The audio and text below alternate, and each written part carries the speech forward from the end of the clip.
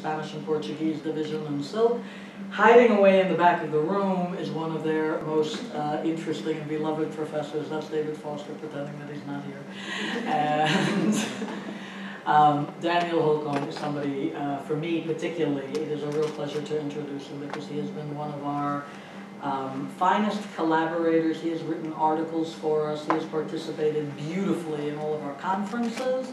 I encourage you all to come to our wonderful February conference, where I sure as hell hope Danielle will give another submission. And Danielle is now on the work market, I believe, correct? Mm-hmm. And yes. So what you're going to see is possibly something that all the wonderful people who interview you might get a little bit of a chance to see. Just very quickly, our ad hoc lectures serve a double purpose. One is to help final stage PhDs. That sounds hideous, right? Yeah, right. That's what it feels like by that point. Okay, let me rephrase that. One is to help PhDs who are on the verge of finishing the degree and out in the work market to get a chance to actually expound what they have and to hear your criticism, suggestions, and praise. And one is also simply for people who are connected with our center to have the possibility to open up their research to other people. So these are small, intimate affairs with candy and fake spiders, as you say. And Danielle is doing a very, very interesting combination of early modern studies, meaning, of course, the time period I focus on, which is late 15th through the end of the 18th century, with gender studies, cultural studies, and I'm going to shut up because he's much more interested. Yeah. Well, thank you very much, Sharona. I'd like to thank Dr. Robert Bork and Dr. Sharona Frederick for encouraging the graduate students to present in this kind of venue. It's very much appreciated. Also, Kendra and Angela, thank you so much for your support. I'd like to preface this presentation with sort of a contextualization. My history in queer theory has been primarily regarding Latin American cultural production. I have now begun to apply queer theory towards analyses of early modern texts, including Don Quixote. So I thought, well, wouldn't it be fun to explore what are some of the issues surrounding such a statement or such an approximation.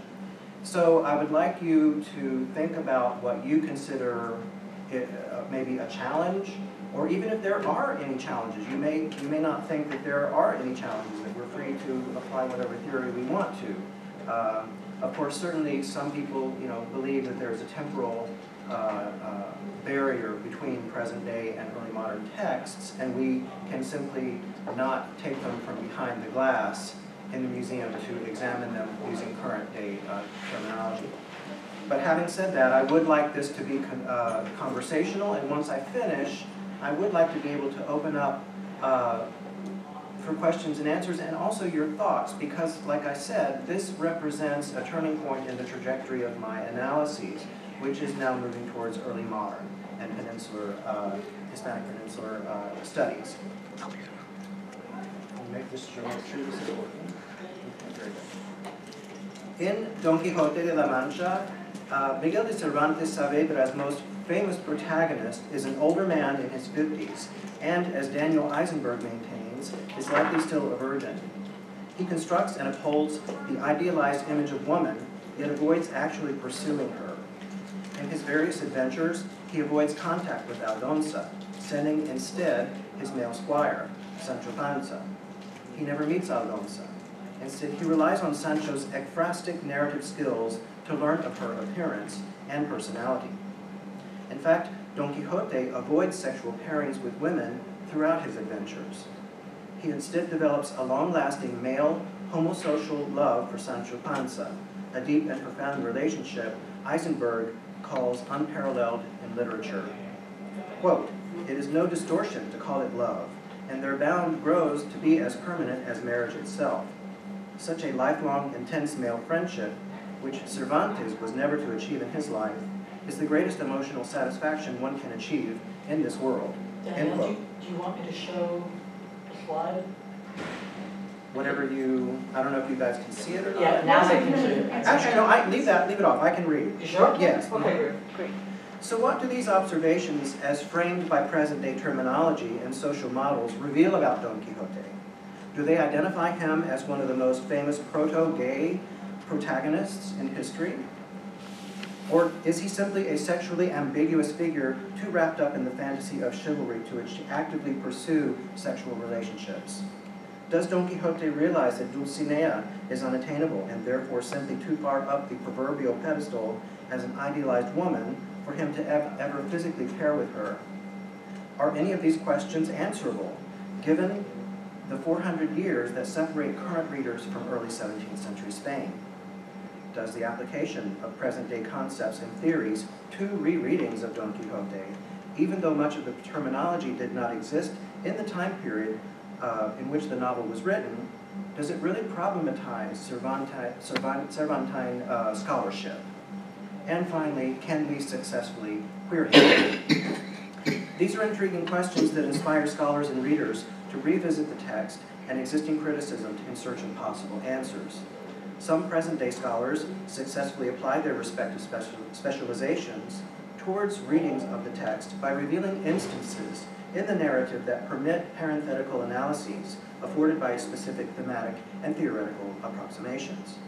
Some of these inspire further in-depth analyses that invite the reader to explore the novel for clarity, examples, or even contradiction. The same may be said when engaging in a queer reading.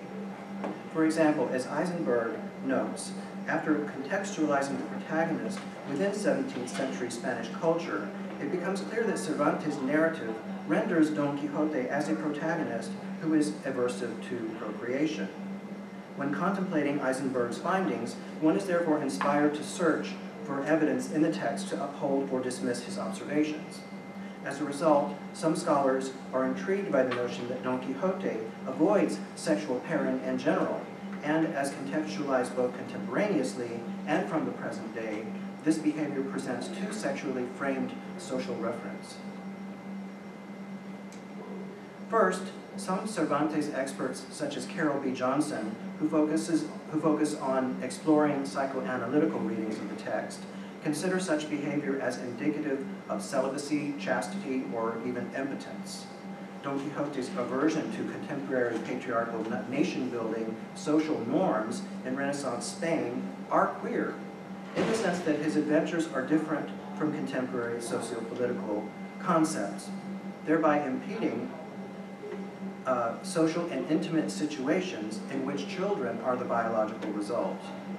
What we would today call Don Quixote's family construct within the temporal and diegetic trajectory of the novel consists of two people, Don Quixote and Sancho Panza. Therefore, Eisenberg concludes that celibacy and emotionality displayed by Don Quixote are considered social otherness and are, quote, only for the special few. Second, one may also argue that Don Quixote's adulation of Dulcinea as ideal woman suggests the aspiration to become that which he so adamantly seeks. Through this line of thinking, one may ask whether Don Quixote was what we call today homosexual. One may venture even further and postulate that perhaps Don Quixote's adulation of the perfect woman was really a reflection of his own internalized impossible dream, to become Dulcinea. Finally, one could consider the relationship that Don Quixote formulates with Sancho as viably homoaffective, even after taking into consideration the role that fantasy and reality hold in the novel. Yet is there evidence within the text to support these postulations? While representing valid approximations for some, they can cause other scholars to cringe and dismiss them as simply applying present-day concepts, terminology, and themes to a 400-year-old text, protagonist, and society. This presentation, therefore, explores reading Don Quixote from a queer theory perspective, that contextualizes academic polemics by first examining temporal and thematic barriers that guide, encourage, and challenge a queer reading of any canonical text from the early modern period. Second, criticism will be reviewed that presents methodologies and concepts that apply queer and other sexuality studies to Don Quixote. The queering of Renaissance and Baroque figures is by no means a new development. Historical queer theorists Jonathan Goldberg and Madhavi Menon recall the 2004 MLA convention panel that reflected on 10 years of queer theoretical development since the 1994 publication of Goldberg's Queering the Renaissance. Erudite scholars from that volume, such as Alan Gray, Marcy Frank, Graham Hamill, Richard Rambus, and Valerie Trobe, had made major strides in the previous 10 years by applying various queer theorizations to historical texts. At the same time, in the art world, the parallel phenomenon, the polemical application of present-day theory on art history analyses had already been addressed by Norman Bryson in 1983, in which the author noted increasing distancing between art and the rest of the humanities. Bryson's question resulted in the application of various theories to art analyses, thereby opening up, quote, a variety of different perspectives on theoretical topics that are crucial to historical interpretation, end quote. In essence, within art history as a discipline, there is no longer a single theoretical or methodological paradigm that guides and limits art history analyses. The same can be said of queer theory. Goldberg and Madhavi underscore that one should never presume if and how discourses of sexuality will intersect historically with any given text, thereby questioning what effect a temporal barrier has on present-day literary analyses. For example, they signal that themes of difference and heteronormalization as two key factors. Quote, why has it come to pass that we apprehend the past in the mode of difference? How has history come to equal alterity? And what effect does the privileging of the hetero have on studies of sexuality? End quote. Menon explains in her later text, Shakespeare, that there are three framing references that define the application of queer theory to early modern studies: language, identity, and temporality. She concludes that the queering of Renaissance icons such as Shakespeare is indeed possible, but only after re-theorizing the nuances of queer theory to facilitate a two-way reciprocal relationship. Quote, queer theory has set up two strong institutional boundaries of its own, accepting as its proper domain a historical period in which queerness comes to be understood as homosexuality. The convergence of these two boundaries, the one temporal and the other identitarian, ensures that a queered Shakespeare is never a queer Shakespeare. Let me repeat that. That a queered Shakespeare is never a queer Shakespeare. Instead, it allows us to fix the place of Shakespeare and queer theory, both in themselves and in relation to each other, and gives us able-bodied monoliths instead of libertines with the queer shakes. End quote.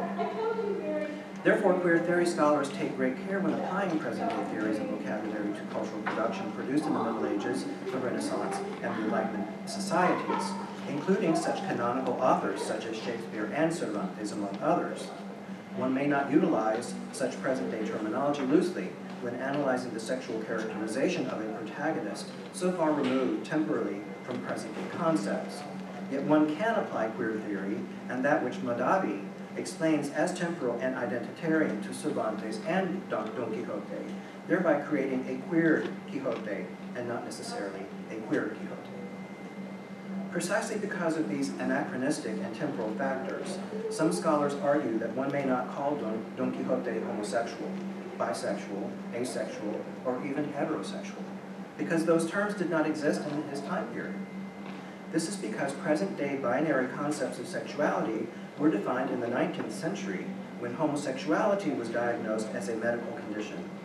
At that point, heterosexuality as a concept was invented as its otherness, or vice versa, the proverbial other side of the coin. Without homosexuality, heterosexuality as a concept could not exist. If, then, we cannot label Don Quixote as heterosexual, what does that mean for current heteronormative criticism? Conversely, gay essentialism also exists through homonormativity by only seeking historic or literary homosexual figures without considering heteronormative or homonormative factors as two sides of the same coin. Therefore, to successfully queer Don Quixote, one must also take into consideration the revealing and contextualizing passages from the text that present contemporary themes that may be interpreted as sexually determinate as defined by today's concepts of sexuality. This presentation will therefore also address the absence of sexuality as a possible negation of the patriarchal mandate to procreate for crown and country, while analyzing the contemporaneous male-male bonding with Sancho Panza that we would today call homosocial, homoaffective, or even homoerotic. The relationship will be compared with the social construct of amicitia, or the perfect male friendship. Finally, it will explore a lesbian facet by reviewing criticism that considers the Aldonza Dulcinea binary as lesbian.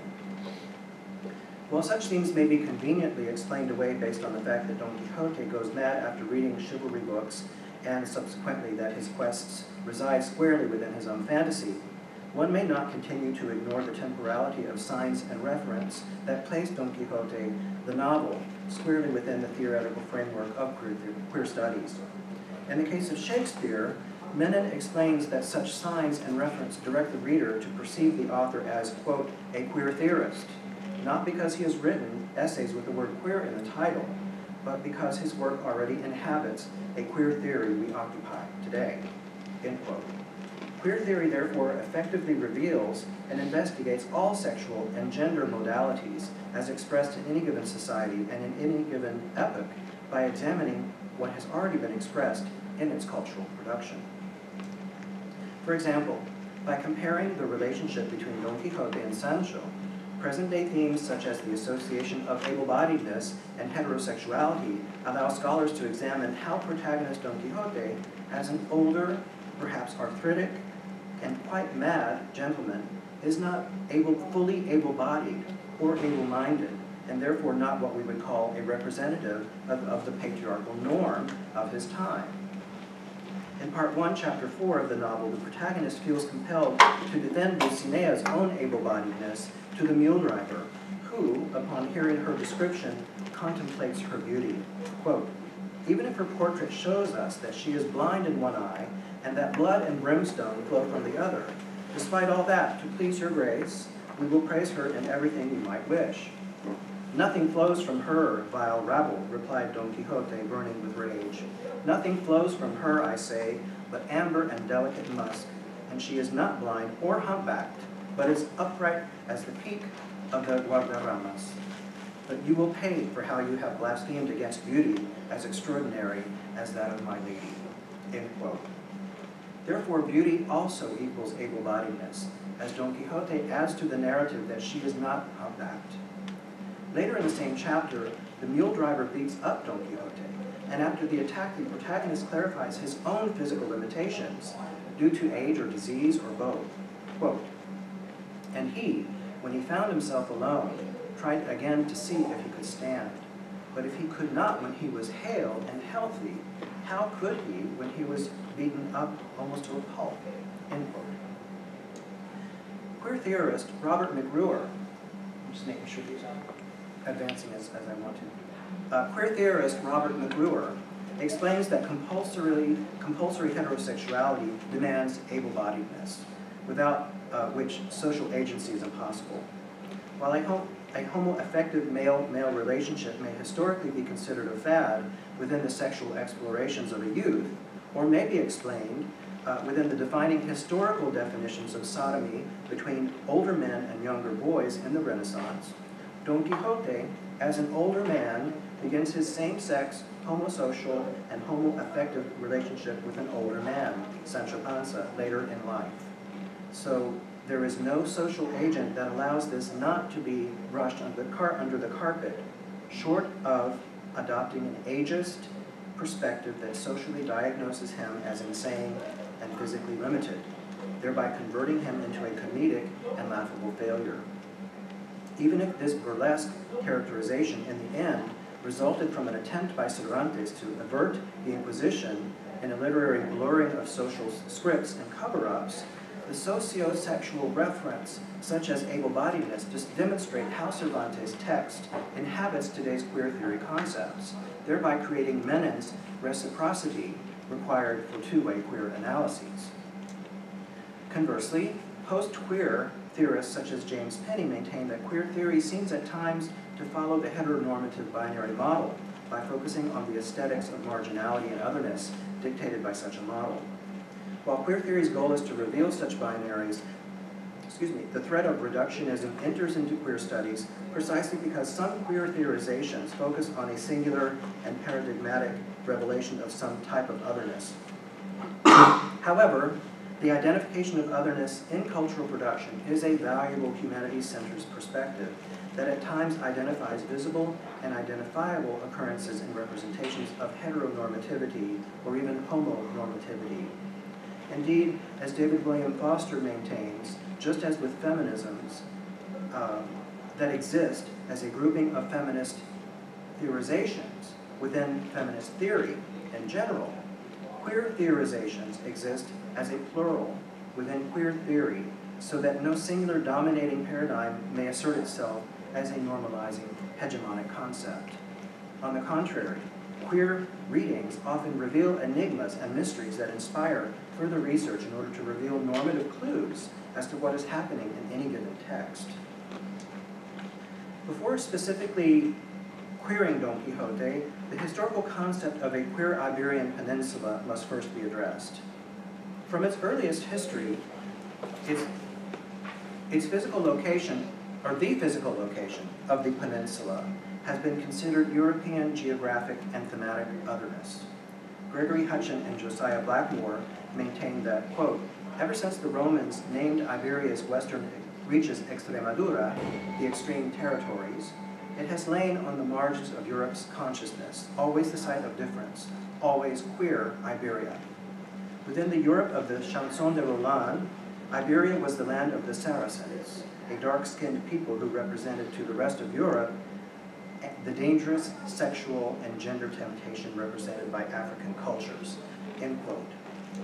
Therefore, Hutchison and Blackmore identify the central core issue axial to the Iberian Peninsula's long history of defining itself against the otherness of other cultures, the clash between Christian heteronormativity and the sexual otherness represented by all of the other cultures inhabiting the peninsula.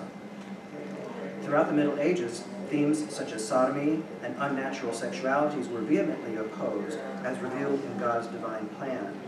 The Saracens were perceived as a people whose sexuality, quote, exceeds the bounds of a Christian normativity, thereby signaling the shadow side of European culture, Muslim Iberia, and sexual excess, end quote.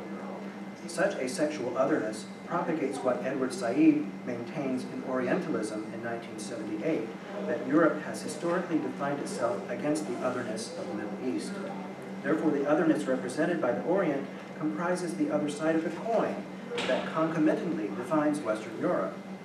It is therefore important to underscore that the sexual otherness feared by northern Spanish Christians also represents a surrogate and underground self, against which early modern Spanish heteronormativity defines itself.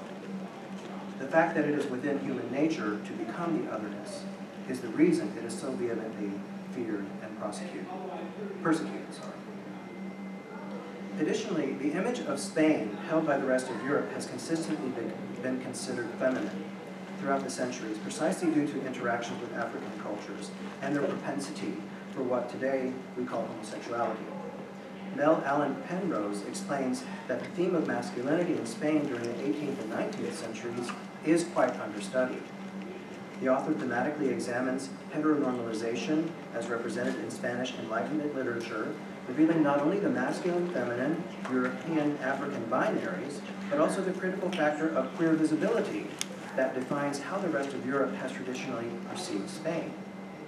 Therefore, it is essential to underscore that queer theory explores not only that which is disguised or blurred due to censorship or fear of persecution, but also focuses on figures whose high visibility makes them impossible to ignore.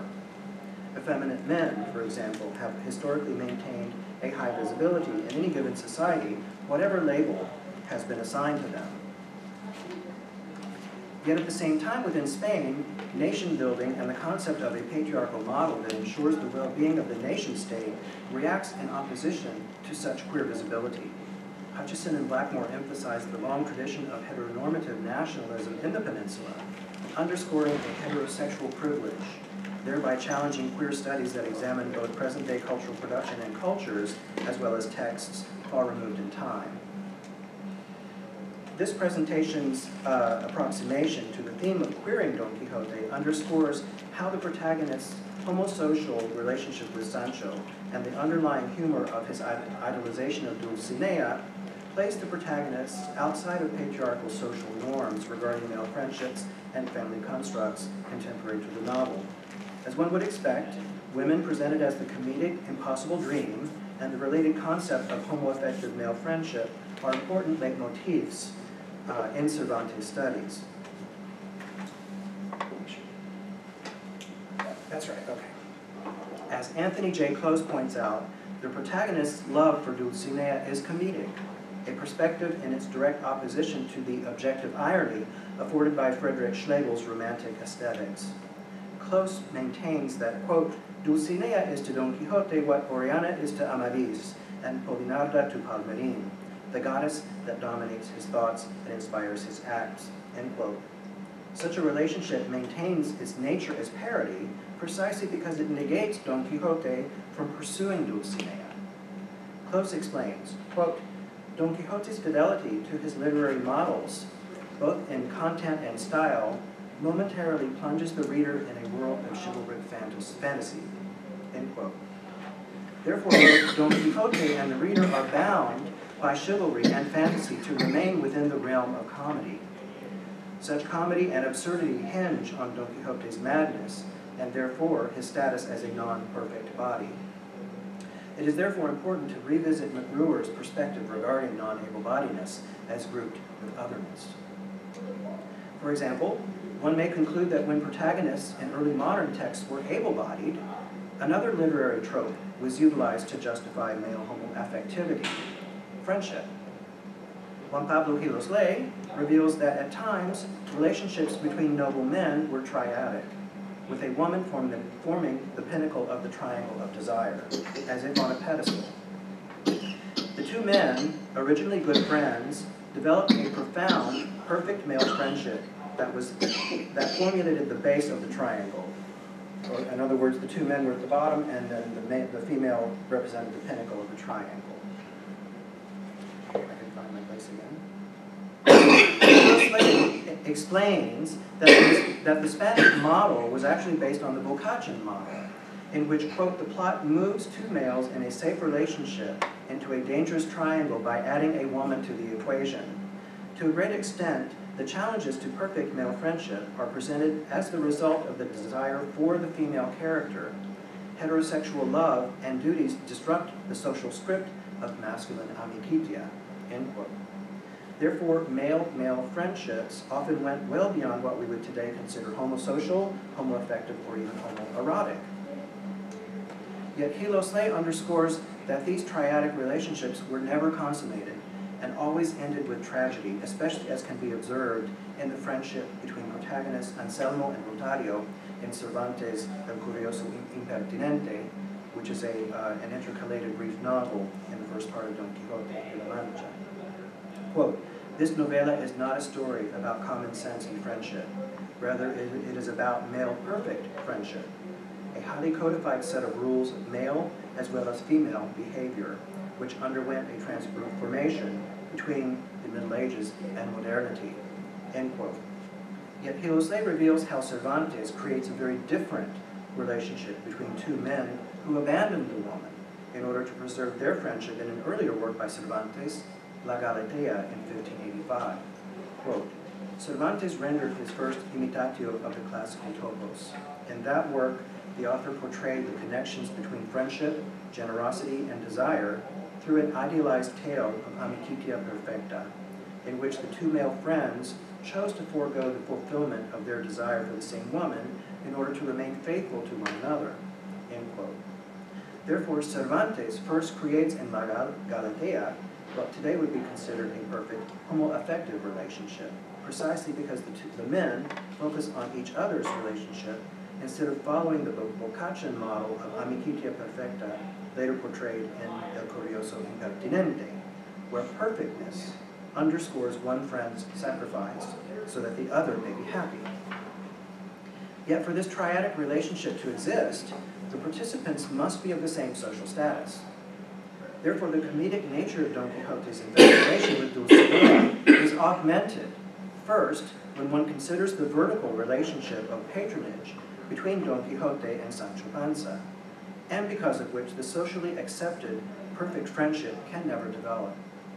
Add to this Aldonza's even lower status, as parodied through her elevation to a lady of high social and moral status through Don Quixote's madness, and the humoristic nature is revealed when compared to the amicitia perfecta. Indeed, the whole notion of a perfect male friendship represents an elitist perspective as viewed in literature. The relationships can never be consummated precisely because if they were to be, they would evoke an additional criminal dynamic that Christian Berco identifies as a power struggle for dominance within early modern relationships involving male-male sodomy. Berco signals the value of analyzing trial records and historical sources that focus on adolescent boys who accuse older men of sodomy and violation, thereby documenting intergenerational homoerotic sexual relations that resulted in very polemic trials. The amicitia therefore allowed the thematic narration of homoaffective love between men, but it can only exist because one of the men committed the ultimate sacrifice so that his friend could survive and be happy. In the end, the amicitia perfecta effectively prolongs perpetual homoaffectivity in the reader precisely because no same-sex relationship is ever consummated. And by the way, most of these ended tragically by all three of them dying. So that's one thing I had left out of this, but I thought would be worth clarifying. It's always tragic for everybody involved. Okay. From a lesbian perspective, Mary Gossi provides an exemplary feminist approximation to the novel of Don Quixote. Quote, Aldonza Lorenzo is butch. I realize that when I say this, I am writing both as a feminist theorist and as a Cervantist, and as both as a radical critic and a Hispanist. It is hard to play all of those roles at once, but not impossible, end quote. Gossi interprets Sancho Panza's description of Aldonza in chapter 25 of part 1 of the novel as indicative of a masculine butch dyke. In the following passage, Sancho describes Aldonza to Don Quixote. Quote, I know her very well, replied Sancho, and can testify that she can toss the bar as far as the brawniest lad in the whole town, and by Jove, she's a sensible girl, tall and straight, with hair on her chest, and capable of helping out of a jam any knight who's wandering about, or is about to wander, and who might choose her for his lady, end quote. Gossi therefore perceives the description of the binary butch Aldonza and feminine Dulcinea as representative of an example of non-traditional representations of women's bodies. Quote, in the relationship between Aldonza and Dulcinea, not as real women, but as gendered textual functions, butch femme works as a figure of writing and of representation that suggests the possibility of a narrative that does not consume women's bodies, end quote. Therefore, Gossi reveals not an essentialist feminist perspective that focuses on the gender binary of butch and femme, but rather highlights an early modern Spanish narrative representation of a female body that is not transgressed. Lisa Wollendorf offers insight as to the process of examining Don Quixote from a feminist perspective through the limited instances in which criticism focuses on images of women in men's texts, the roles of women within the text, and the roles of women as readers in modern times. Wollendorf underscores the goal of feminist theory when analyzing literature and other cultural production, to utilize feminist historicism to approximate a rereading of Don Quixote that focuses on the relationship between the writer, text, and reader as contextualized by Spanish society contemporary to Cervantes. The focalization of women within men's texts is therefore key to Wollendorf's analyses. Querying the relationship between Don Quixote and Sancho Panza, Daniel Eisenberg indicates that, quote, a lifelong friendship seems possible in Cervantes' world only between men. There is in his works no exploration of meaningful male-female relationship, end quote. Eisenberg further comments how the combination of Don Quixote's age and lack of interest in marriage makes him queer. Quote, Don Quixote has much of the homosexual about him. He is near 50, but is still a virgin, perhaps impotent with women. He has never been married, nor does marriage or reproduction interest him. Don Quixote prefers the all-male world of his beloved chivalric books, in which the adult knight is served by a boy squire, end quote. Such a categorization, although on the verge of stereotypical, underscores how the protagonist's family construct falls outside of contemporary patriarchal social norms, as mentioned earlier. Further, it signals the essentialist, homosocial, all-male world dictated by chivalry. Queer theory, then, can be considered as a complementary to feminist analyses that focus on any aspect of literature or cultural production that normalizes patriarchal constructs or heterosexuality as fixed identities. While sexuality represents a major point of departure in queer studies, other representations or concepts that challenge the normalizing effectiveness of patriarchal society are also valuable. Homosociality and homoaffectivity, for example, are valuable thematic approximations to texts that do not necessarily focus on same-sex eroticism or explicit concepts such as sodomy, or even explicit relationships between women that today would be called lesbianism. Therefore, when a protagonist routinely avoids such a family construct, it signals its analytical value within queer theory parameters that consider such constructs as contrary to hegemonic, patriarchal, heterosexist contemporary social norms. To conclude, I propose that the high visibility of homosexual otherness found in early Spanish societies, such as those within El Andalus, make it impossible to ignore the lacuna of explicit sexual otherness in Don Quixote. I also maintain that Dulcinea, as a figure of otherness, and whose inexistence places her outside of heteronormalization, is from the beginning queer. Therefore, it is important to note the possibility of examining further narratives within the text, such as the adventure of Andres in Part 1, which offers intriguing metaphors of sadism and masochism, for example, that are, I consider, necessary future investigations in Cervantes scholarship. Eisenberg concludes that in order to analyze sexual concepts disguised as nebulous metaphors and illusions due to the persecution that they feared, one must, quote, search outside the text for keys to its interpretation, end quote, such as in queer theory.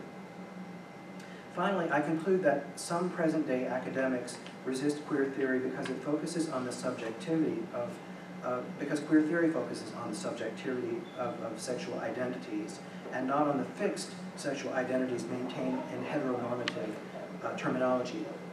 Additionally, because the heterosexual paradigm is also limited to the same temporality as homosexuality, queer and feminist theories provide perhaps two of the few sexually unbiased theoretical constructs that can analyze early modern sexualities and genders. In other words, the heterosexual model must also follow the temporal limitations set forth in the 19th century. When contemplating both sides of this binary, heteronormative and homonormative analyses, the highest value afforded by queer readings is to cast aside all normalizing social constructs in order to properly analyze and contextualize early modern texts in a sexually objective manner. Thank you.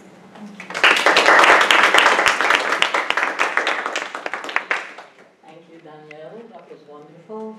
We do have time for questions. I'm actually going to ask you the first one. Okay.